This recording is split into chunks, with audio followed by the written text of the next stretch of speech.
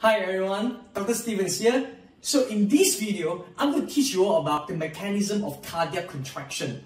Okay, so we all understand that the heart pumps blood throughout the body to get nutrients and oxygen to our body cells and waste products out of our body cells to the excretory organs, right?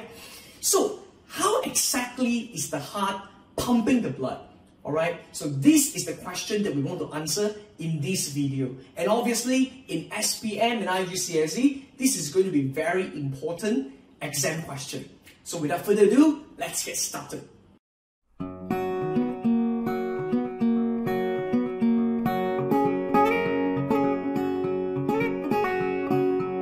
You have to understand that cardiac muscle has a very important characteristic, which is called myogenic.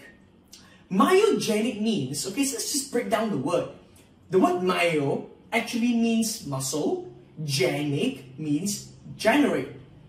It means that actually the cardiac muscles can generate their own electrical impulses and they do not have to receive nerve impulses from the central nervous system in order for them to contract.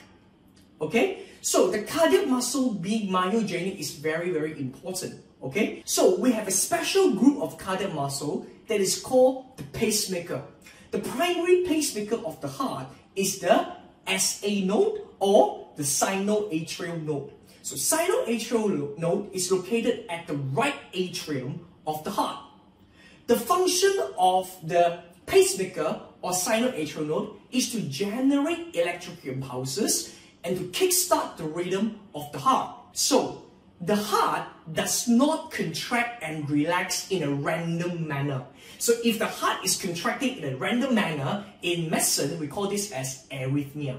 So, in a complete normal person, the heart should actually contract and relax in a proper and sequential manner. So, in the very, very basic form of cardiac cycle, we have what we call as the atrial systole. So the word systole actually means contraction. Atrial systole means contraction of the atria simultaneously, and followed by ventricular systole or the contraction of ventricles. In higher level later, we will study about ventricular diastole, which means the relaxation of the ventricles. So let's get started. Okay, to talk about the process of electrical transmission in the heart. So first of all, the sinoatrial node will generate electrical impulses. Be careful, we will never say nerve impulses because nerve impulses technically is coming from the nervous system, but the heart is part of the blood circulatory system. So instead of nerve impulse, we'll be talking about electrical impulse.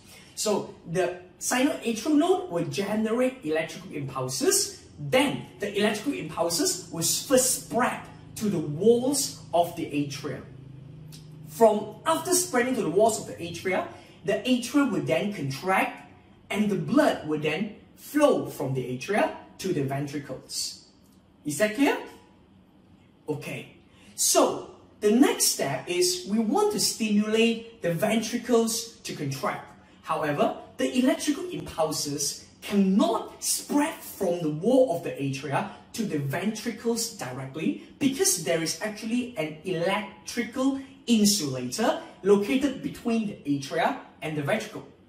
Okay, so the only way that the electrical impulse can reach the wall of the ventricles is through the atrioventricular node or the AV node. Okay, so from the AV node, be careful over here because there are few electrical transmitting bundles that you have to remember their names, and some students find it difficult to remember. It's okay, but after some time you get used to it. Alright, so the first electrical transmitting fibers is called the bundle of His. Okay, so after the bundle of His fibers, we will have two bundle branches. We have the left bundle branch and the right bundle branch. After reaching the apex of the heart, we have the Purkinje fibers. Okay, so as you can see from the diagram, Purkinje fibers are at the walls of the ventricles. So when the electrical signals reach the Purkinje fibers, literally it means that the ventricles are accepting electrical impulses. And therefore, they will start to contract. When the ventricles contract, blood will then flow out from the ventricles to the rest of the body.